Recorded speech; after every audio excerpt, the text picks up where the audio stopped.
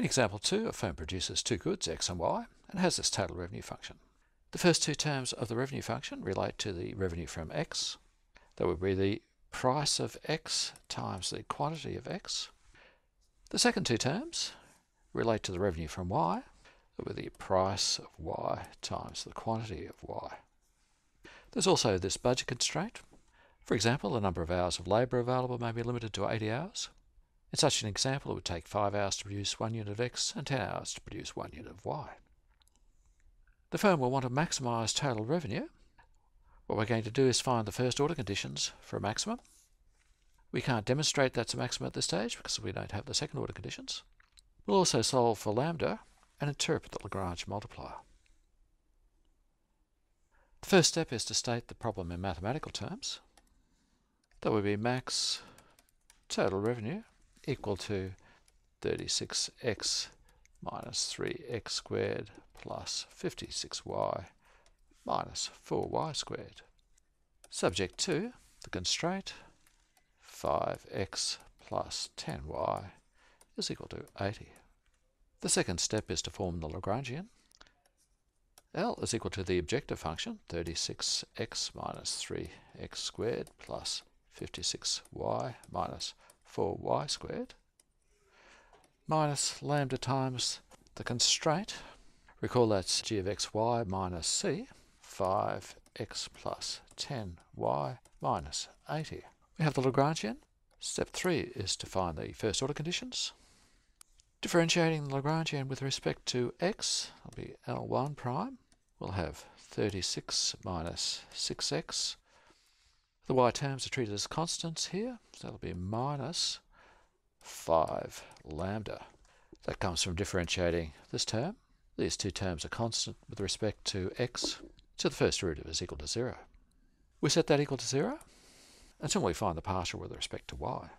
L2 prime is equal to 56 minus 8y minus 10 lambda equals 0. For the third equation, we state the constraint 5x plus 10y is equal to 80, and we can number those. So 1, 2, and 3. The fourth step is to solve for x, y, and lambda.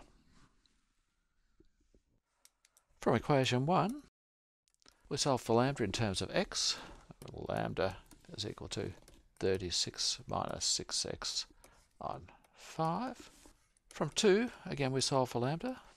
Lambda is equal to 56 minus 8y on 10. Since the right-hand side of both of these equations equals lambda, they're equal to each other. That implies that 36 minus 6x on 5 is equal to 56 minus 8y on 10. We can simplify that. 4y is equal to 6x minus 8. And one step further, y is equal to 1.5x minus 2. We'll call that equation 4. So we can substitute for y in equation 3. Equation 3 was 5x plus 10y equals 80. Subbing in for y, that implies that 5x plus 10 times 1.5x minus 2 is equal to 80. We can simplify that. We'll have 20x equals 100 and divide through by 20. X equals 5. We'll call that x naught since it's an optimal value. Y naught then is equal to 1.5x minus 2. So that's 1.5 times 5 minus 2. It's equal to 5.5. We can substitute into either of those equations for lambda. Well, 36 minus 6x on 5 is equal to 36 minus 6 times 5 on 5. And that's equal to 1.2. We have x naught is equal to 5. Y naught is equal to 5.5. And lambda equals 1.2. Next we interpret lambda. Remember the constraint was 5x plus 10y equals 80. The way we interpret lambda is we think about increasing the right-hand side of the constraint by 1 unit to 81. In that case, the optimal value of the objective function will increase by 1.2 units, the value of lambda. So there we have a standard interpretation of lambda in words. To finish off, let's look at how total revenue changes. First, we find the optimal value of total revenue. We do that by substituting in the optimal values of x and y, and that gives us 292. So if the firm can find an extra unit of the constraint, it can increase its total revenue from 292 to 293.2.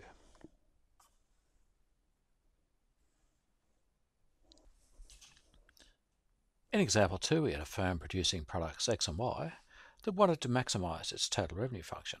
This was subject to a budget constraint. We found the stationary point, x0, y0. What we want to do now is to show that that stationary point, well, first was a local maximum, and then we'll show it's a global maximum. As we've seen, the second order conditions for a Lagrangian are based on this function d of x, y, and lambda. The test for a local maximum is this. We evaluate d at the stationary point x0, y0, and if the value is less than 0, then x0, y0 is a local maximum. In order to evaluate d, we need to find the second order partials. Let's begin by writing down the first order partials. We need to find L11, L22, and the cross partials L12. First we find L11 prime prime. Here we'll differentiate the first partial with respect to x, once more with respect to x. The first term is 36. Differentiating with respect to x gives us 0. The second term gives us minus 6. The third term, again, has no x, so the derivative is 0. For L22 prime prime, we differentiate this function again with respect to y. Again, only the second term is non-zero. It'll be minus 8. For L12 prime prime, well, that's equal to L21 prime prime, we can differentiate the first partial with respect to x, again with respect to y, or we can differentiate the first partial with respect to y, once again with respect to x. In either case, we get the same result, that is 0. Next, we want to differentiate the constraint with respect to x to get g1 prime, and with respect to y to get g2 prime. We have the constraint there, g1 prime of x, y, that's differentiating with respect to x, will equal 5. G2 primes will equal 10. So let's plug those values into our d function. That will be equal to L11, that was minus 6, times g2 prime squared, 10 squared, minus 2 times L12, or 0, times 5 by 10, plus L22 times g1 prime squared, well, that will be minus 8 times 5 squared. If we carry out that calculation, we'll find that's equal to minus 950. So evaluated x0, y0, d is less than 0.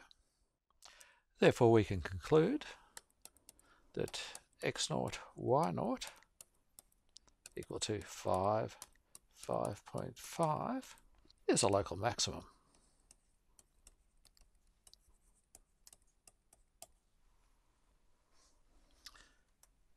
It's a local maximum because we evaluated d at x0, y0. So note the process here. First we state the conditions of the test, namely if d is less than 0, then x0, y0 is a local maximum. We evaluate d at x0, y0, and if the condition is met, then we conclude that that point is a local maximum. We've shown that x0, y0 is a local maximum. Now we want to show that it's a global maximum as well. How do we do that?